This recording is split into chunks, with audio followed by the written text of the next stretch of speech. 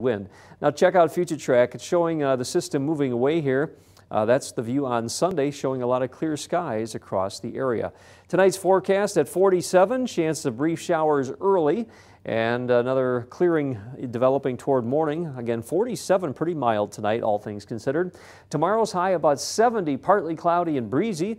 Looks like our warmest day of the spring so far in many spots. West-northwest wind 12 to 25 miles an hour. And the 7-day forecast is looking pretty nice on Sunday. A little breezy again, but a high of 65, plenty of sun.